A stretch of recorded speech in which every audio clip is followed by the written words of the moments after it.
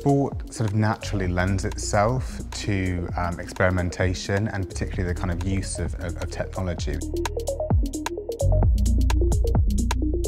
This is a world where results are everything, performance is everything, strategy and tactics are everything. AI is really, really brilliant at all of those things. So when you're able to bring that into the mix, you end up with some really, really incredible opportunities.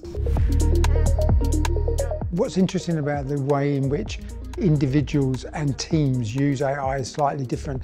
Individuals will be much more about what wearables they can have to measure their performance, what they can do in terms of biometrics and all that sort of stuff, nutrition, health, injury prediction, those sort of things. The teams are much more interested in the tactical side.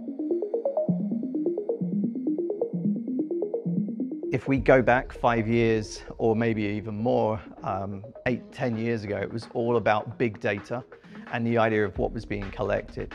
AI is now really starting to show what can happen with that big data, how it can be used. And so then, as a fan, it means that every interaction I've had with that club or with that team that I follow can now feed into my future interactions and engagements with them. People have an idea about F1 that it is very high-tech, that it's very data-driven, that we calculate a lot of stuff, and that we're very dependent on simulations. And that is 100% true, from the design of the car, the optimization of its aerodynamics.